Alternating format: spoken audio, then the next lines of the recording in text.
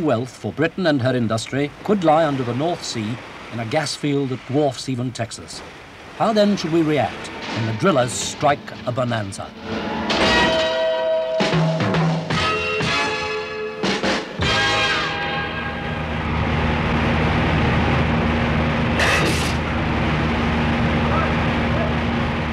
Boomtown. It's going to be a boomtown. Well, I know of £1 million proposition down the road here where they're going to build a Hilton. This is the they're going to build not a Hilton, but it's going to be as a Hilton.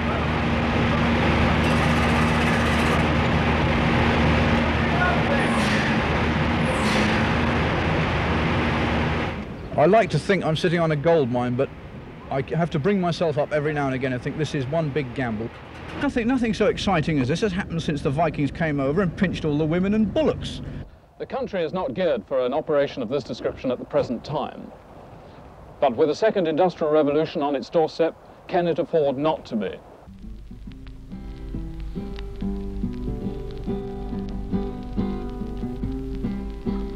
I had a bundle of photographs in my bottom drawer, and often I have brought them out once more.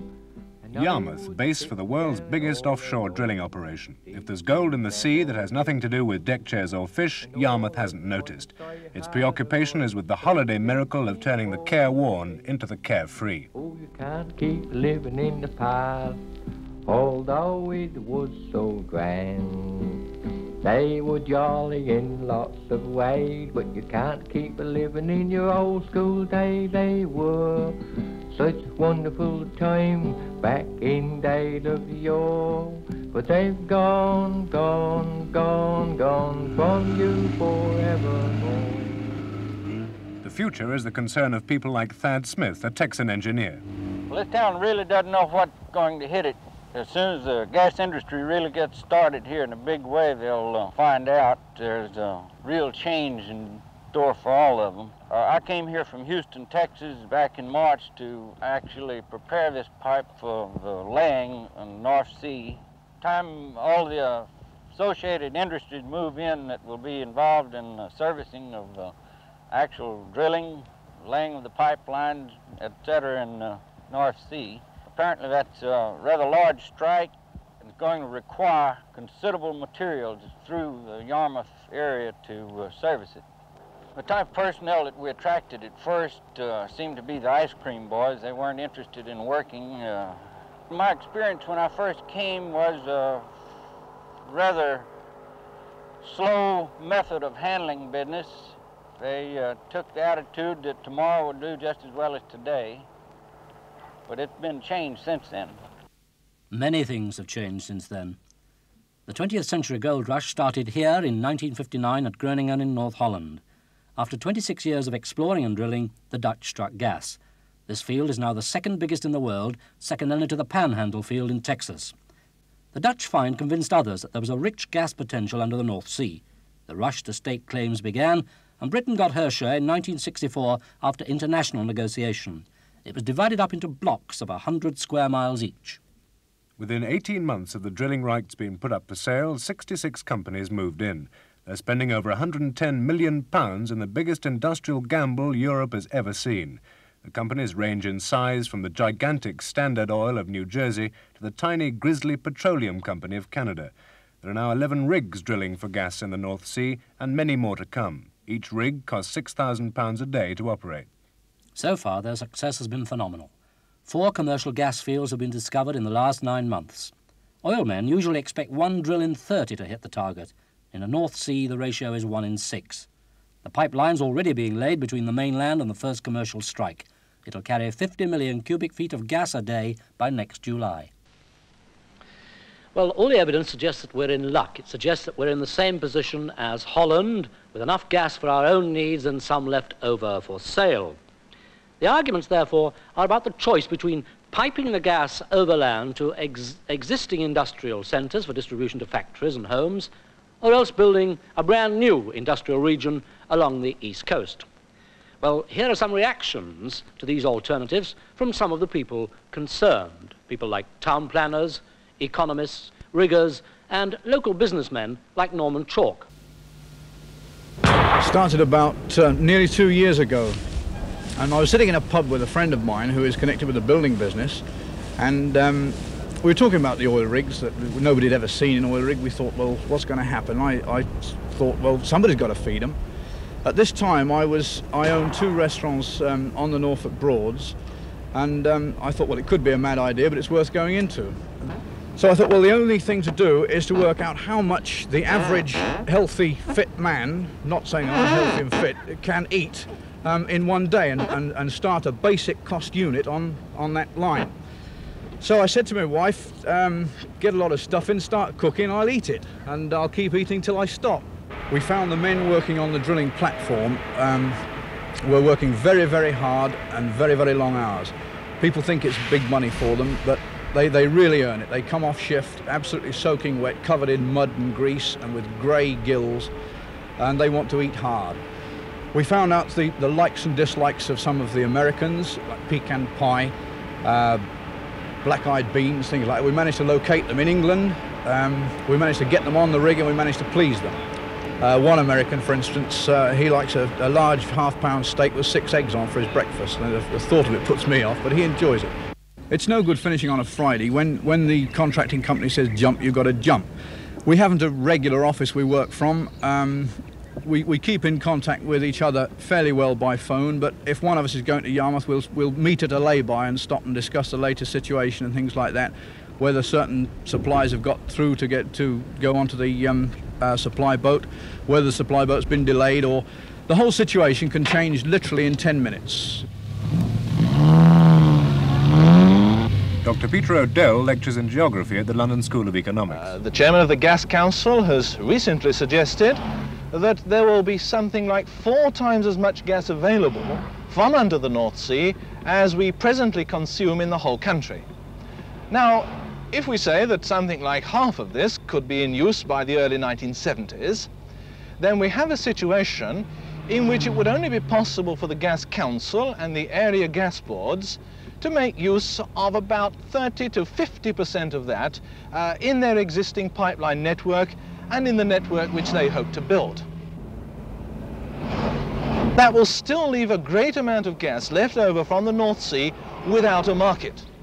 And in the interests of getting this country going as rapidly as possible, in the interests of developing new industries and getting the economy moving, my own feeling would be that we should make use of this gas just as quickly as we can. And the best place to use this surplus gas will be right here along the coast, in an area where there's plenty of room for industrial expansion, in an area where labour is available, in an area which, as I've said before, is relatively depressed and therefore in need of an injection of new industry to make it equally prosperous with other parts of the country. Kenneth Keith heads the Regional Planning Council, which advises the government. I don't think that North Sea gas has any particular or immediate application to the region. The government has not as yet set out its a price or distribution policy. And as I understand it, and this came from the minister the other day, the government can't really make its decisions until it can quantify the amount of gas available and measure that against the nation's requirements of gas. 24 oil companies operate from Yarmouth, where development is in the hands of town planner Alan Gilbert.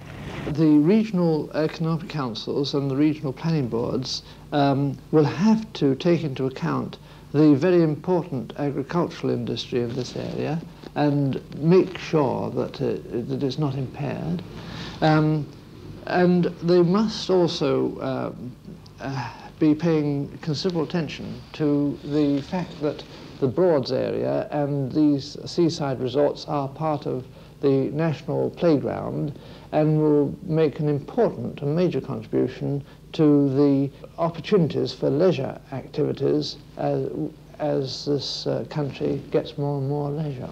In other parts of the world, the gas industry has expanded very quickly in the post-war period. Gas has been the major growth fuel in those areas where it has been available. The Gulf of Mexico, for example, has developed in the past 20 years to become one of the foremost industrial regions in the whole of the United States. We've got to assemble a great deal of basic information and statistics, which are not as yet readily available. That is being done, and we are producing an East Anglian review, which I hope we will be able to publish early next year. As the basis of these, on the basis of these statistics and this review, I think we'll be able to begin to plan. In the past, the East Coast has been unfavorably placed with reference to the areas with which we've carried on most of our trade, with North America, with the colonies, with the Commonwealth. But with our increasing interest in Europe, then this part of England becomes more attractive. Here we are, right opposite the major ports of Europe, right opposite the new growing industrial and populated zones of Europort, of North Germany, South Holland, Northern France. And this too provides an incentive, I think, for industrialists to come along and take advantage of these favorable locations. The discovery of gas in the North Sea hasn't had a marked effect on the replanning of this town. Our problems were already with us in trying to cater for our part, our share in this increased movement of industry and population from the north to the south. And at the moment, we don't know sufficient to be able to make any special plans for the results of finding gas. Oui, monsieur, 5 pour rouge. Rien ne va plus. Rien ne va plus. Already, the gas gamble has attracted speculators anxious to share in any bonanza. Ray, you know, I brought you from Las Vegas for this thing. Now, tell me, what do you think of the prospects here, up to what you've seen up to now? Well, as you know, I haven't been here before, but I think the prospects are enormous. And how long do you think this boom is going to last in this area? Well, I'm told there's 50 years of gas now here. And that's a conservative estimate. You know, there's a lot, yes. Well, they're obviously going to drill now, aren't they? Everybody's getting in on the act now. It's going to boom. Everybody's going to come down here. Industry is going to move down. People are going to come down to live here. Well, people don't spend money unless there's something in it, do they? Well, I was at the club, at the Astor Club in London, and we had an engineering show on. And one of the directors told me that he'd got an order for 50 miles of pipeline, gas pipeline. I think that's sensational. Gas was first discovered 42 miles out at sea 12 months ago. Now the first pipeline to bring it ashore is practically finished.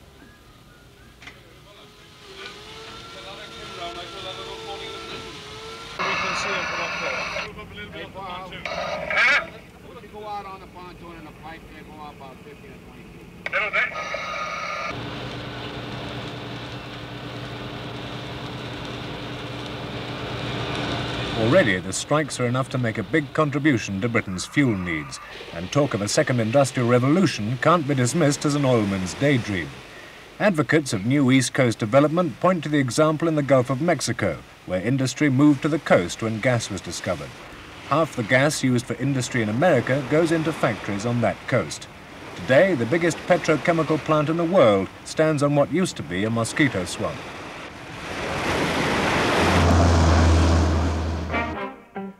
And the pattern is being repeated here at Groningen in Holland, where the Dutch have an exciting programme of development for an area similar to Britain's east coast. It's flat, it's agricultural, and it had a pay packet below the national average.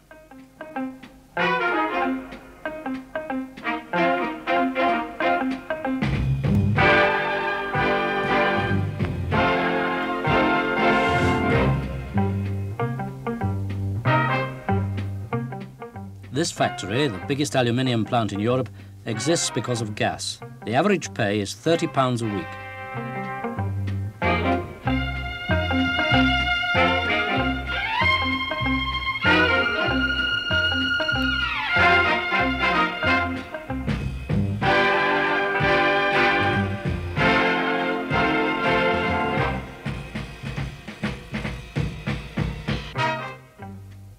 "6 years ago, the Dutch had to make the decisions Britain faces today. When gas was first struck here in this area, the expectations were very great and all kinds of wild speculations turned up. I believe that in the first time we expected that the gas we discovered here was all to be kept for ourselves, but since the amount discovered turned larger and larger, eventually, of course, it was very clear that the whole of the economy of the Netherlands, and the whole of the Netherlands, in fact, would profit from this find. The government has built the roads, they have stimulated the building of houses, and well, this is the most important. If a company wants people, they've got to provide houses. The problem in Holland is that we have an overcrowded population in the western part of Holland. So we have a lack of space in Holland. So we have to spread the population over the whole country. And that is why the government tries to spread the population, and that means tries to spread the employment over the whole country. Well, before we came here, and Hans was applying for several jobs in different areas of Holland, and when we talked to friends, they all said, oh, for heaven's sake, you won't go up to this undeveloped area. And, well, we have never been here before, but somehow we didn't mind. We'd rather went somewhere where there are less people than to the west. I personally, I'm not so fond of the west. It's too crowded. Of course, the pay could not be very much less than what they earned in the west of the Netherlands. When they came out here, they had to pay. They had to earn the same amount. Well, the sort of people attracted to this part of the country, I would say, are all different kinds of people, from the workman up to the academic. The workman, perhaps because he can get a better paid position or he can get a house. The other groups, or middle class or academic, because they get a job providing more challenge. One only has to see what's happened in Groningen in Holland, how it's hit the country. It literally has hit them between the eyes. We can take our lessons from them and get a plan out. If it falls through, it's only paper, but at least if it goes ahead, we've got something concrete to build on, and we're not going to be caught with our pants down. Plans are on offer, and impatience for action spreads beyond East Anglia. One pioneer is Roy Guzzard, town planner from Tyneside. The English have a natural aptitude for the sea, and having done practically everything else with it, the opportunity now exists for them to develop it industrially. Planning means taking situations and events and exploiting them to advantage. It doesn't mean letting events take control of you. The problem in Britain today is one of diminishing resources, resources of clean air, clean water and land. In the middle of these shortages, we have the prospect of an abundant supply of power in the middle of the North Sea. This, of course, is in the wrong place, and we appear to be dealing with it as if it were on land, by running pipelines out to the oil rigs to bring the gas ashore. In fact, the position is one of power resources in the sea in a marine environment, not on a land-based environment. And so we've put forward the concept of settlements in the sea, specifically to accommodate industry over the gas resources at the wellheads. The way in which the settlement is designed consists of a climatron dome, which is an artificial climate on the top of the structure, enclosed by a dome surrounded by helicopter landing platforms, and then below this, an open environment exposed to the climate and the weather, which can be used for promenading when it's suitable. Below this, the structure is supported on 4 columns, which contain the lifts and services down into these hexagonal cubes. And these cubes are made of concrete, and the walls have built-in flotation chambers so that the voids can be flooded and the structure can be sunk into the stable level of the sea about 50 feet below the waves. In the heart of this complex and beneath the level of the sea is what is virtually an enormous gas turbine, which takes the gas in its raw state, burns it, and creates vast quantities of power and low-grade heat, which can be used in the complex. There's nothing outrageous about a floating island or settlement in the North Sea. Already there are lightships, pirate radios, and oil rigs. The oil rig is in fact a prototype sea settlement, and the principles used in its construction can quite well be developed to provide larger structures. Harry Teggin, an Oxford architect, wants to build his city on land reclaimed from the sea. The Wash is in the centre of the newly discovered gas fields of the North Sea, which extend down the east coast of England. Advantage could be taken of this fact to reclaim a large portion of the Wash as a new city to house about 750,000 people.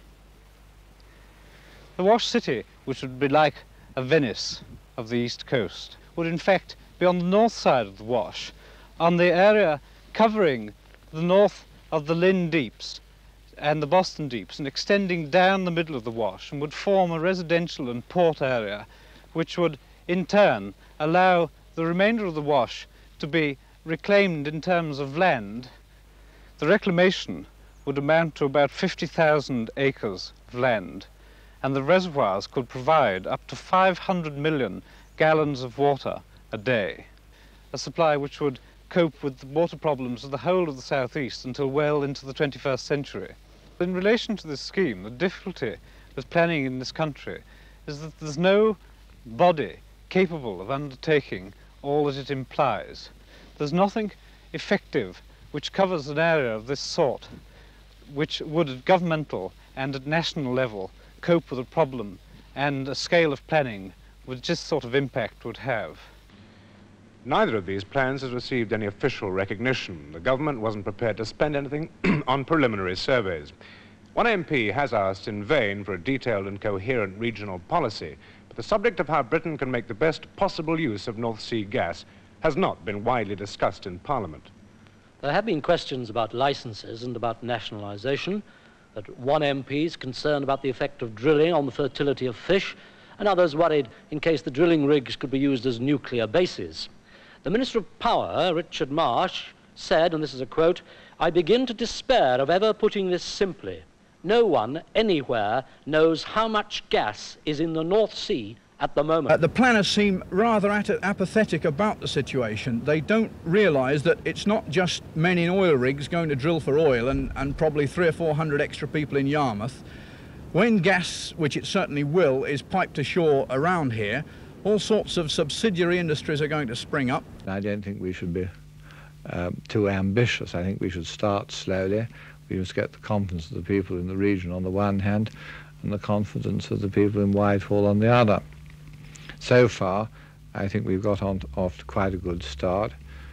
Either we let things drift and we get certain developments taking place on the part of individual entrepreneurs who may decide that they want to put in a plant here or put in a plant there. The other type of planning that one could think in terms of is a kind of positive regional planning involving both economic developments coupled with favourable physical developments, whereby the government encourages appropriate types of industrialists to come here with a guarantee that given sufficient quantities of gas on the North Sea, then this will be made available to them at the kinds of prices that they must have if they are to go ahead. If you want to have a really ruthlessly efficient organisation, I should say that you've got to have a dictatorial system, and that's pretty alien to the whole outlook of people in this country. I think the government is guilty of lack of imagination in its whole approach to the sort of planning which we'll need in this country in the future. We've only attempted to solve the problems as they arose, and not attempted to provide something which would give impetus to the coming generation. And what we now need in this country isn't permissive planning, but a climate of enthusiasm for positive, progressive planning, planning that sees some end, which is not just the solving of a problem, but the actual creation of something that we would all find exciting and imaginative. Although it was so sweet, little grey hairs may make you frown, but you can't keep living in your wedding gown. They were such marvellous time, both for you and me, but they've gone, more than mine, for all eternity.